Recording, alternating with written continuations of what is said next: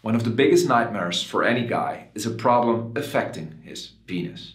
And none of those problems or medical conditions are so frightening as penile cancer. Now, the unfortunate part is that this rare type of cancer is on the rise.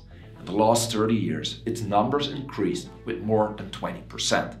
Therefore, it's oh so important that you're able to recognize it in an early stage. And that is where today's video comes in. We will focus on penile cancer. I will explain what it is, what symptoms it can cause, and how you can potentially prevent it, or how a treatment plan could look like. So make sure to watch the whole video so you don't miss any important information. And let's get learning.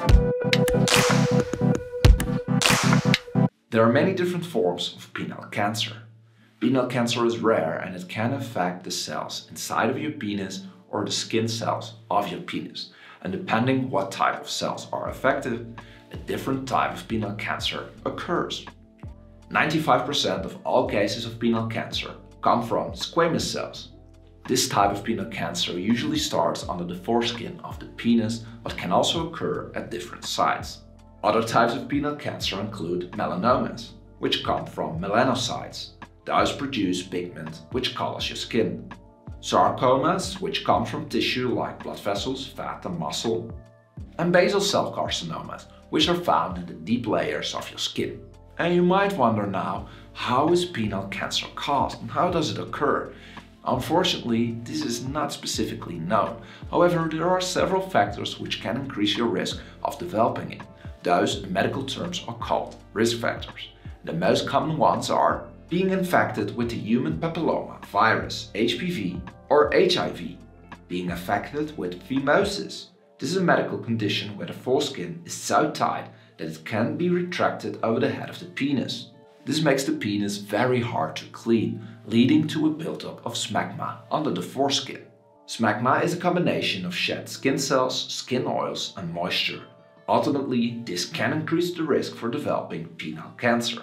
For the same reasons, not being circumcised also increases your risk for developing penile cancer, as if you are circumcised, it is easier to clean the head of the penis, thereby removing all of the smegma. It will also lower your chances of becoming infected with HPV. In addition, other risk factors are smoking, being 60 years or older, having a weakened immune system, lack of personal hygiene, a low socioeconomic status, varying bath partners, overexposure to UV radiation, obesity, and being affected with lichen sclerosis.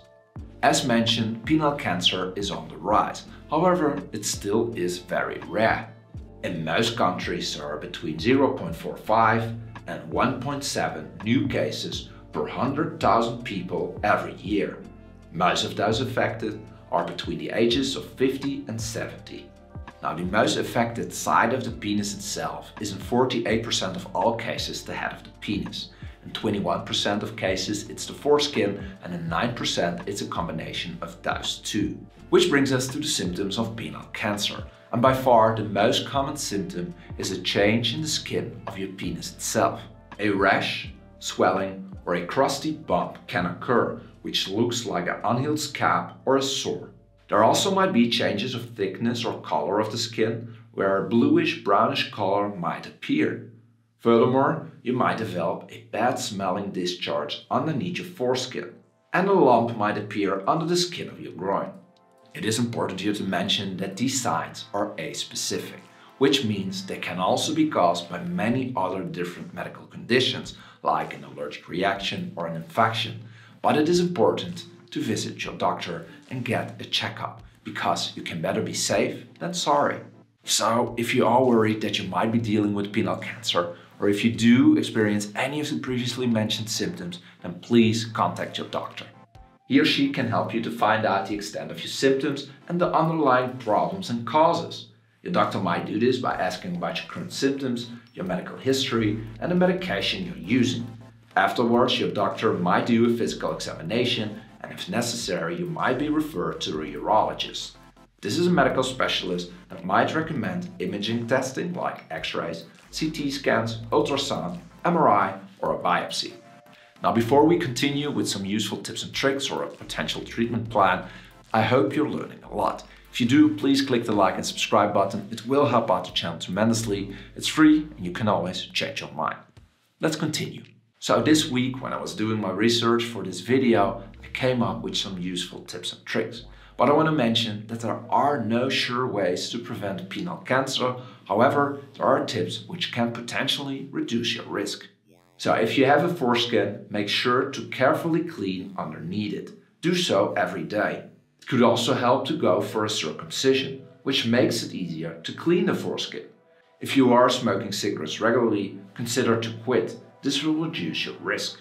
Always practice safe sex. This will help you to avoid an HPV and HIV infection. And lastly, it's always helpful to have the best immune system possible. You do this by being in mental and physical balance. So make sure to take good care of your body. Get exercise regularly, have a healthy sleeping schedule, have a healthy diet, lower your weight if necessary, and relax sometimes. Do some fun things with your family, and this will all help you to be more healthy. Which brings us to some useful treatment options. And here I want to mention that penile cancer often can be treated very well if it is found early. The treatment itself differs depending on the location, size and type of cancer, in combination with the fact if the cancer has spread, your age and general health. However, in general, when the cancer still is in an early stage, most treatment plans will include a medication in the form of a cream for your skin. Cryotherapy, which is a procedure that uses extreme cold liquid or a device to freeze and destroy cancerous tissue. And several types of surgery, like a circumcision if the foreskin is affected, or Mohs surgery, where the affected tissue is removed one layer at a time until healthy tissue is reached. When the cancer is in a later stage or when it has spread, your treatment plan might include surgery to remove some or all lymph nodes in your groin, radiation and/or chemotherapy, or a total surgical removal of your penis, called a penectomy. Here it is important to mention that most treatments used in the early stage of penile cancer will not affect your ability to have sex. However, some of the treatment options in late stage penile cancer can affect your ability to have sex, so always discuss this with your personal doctor. Now I hope you know now what penile cancer is, how it can be caused, and how a treatment plan can look like. If you have any questions, let me know in the comment section and I will do my best to answer each and every one of them. For those of you that can't get enough, check out the playlist in the description with more awesome content, or check out my TikTok, Facebook or Instagram @HowToMedicate. I want to thank you all so much for watching. If you want to click the like and subscribe button, this will help out your channel tremendously, and I will see you next week with a new video. Bye bye.